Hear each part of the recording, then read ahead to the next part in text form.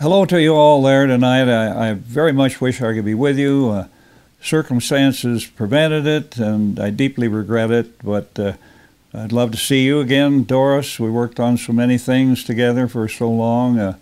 And Dimitri and the Migration Policy Institute, they do good things. They do shed a little more light than heat in Washington, which is good in these times. And then my old pal Ron Mazzoli, I'm sure he's just sitting there with a grin on his face like a wave on a slop bucket, as my old man used to say. That means it's a big, wide grin, not the slop bucket. Let me tell you, that's one of the greatest guys I ever worked with. He's just a special pal, a chum, a dear, dear friend. And I don't know if Helen's there, but God bless them both. And as far as things go, it's the 25th anniversary of IRCA. And it was always a wonderful thing. At least I was very proud to see that about 3 million people came out of the dark under that bill. And it wasn't a very successful one because of one thing, but at least, as I say, nearly 3 million people. I think they were from 93 different countries, if I recall. Anyway, it was huge.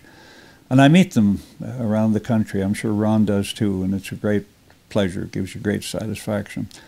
And the reason the damn thing didn't work very well is because we couldn't get what we desperately needed, which was a more secure identifier.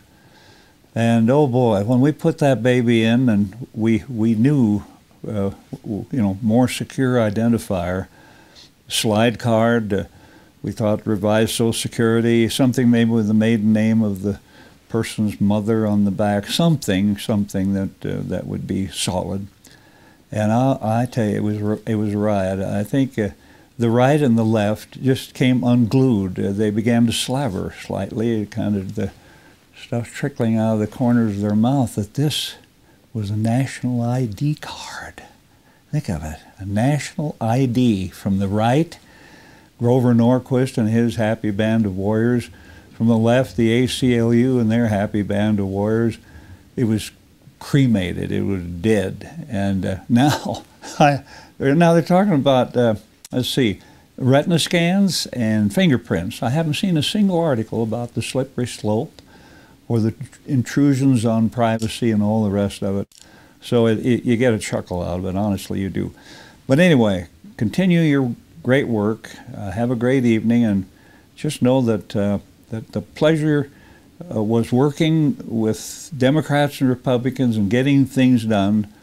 And the reason things don't get done now is there's no trust. That was the coin of the realm in my day, and now that coin of the realm is severely tarnished. And we'll burnish it up again, and I know it will be. I'm an optimist. But have a great evening, and Ron, be sure to send me my half of the prize. I mean, I'll be checking on you, see what you got, what we got. Anyway, we have. My wife would be listening. God bless you all. Have a great evening. Love to all. Bye-bye.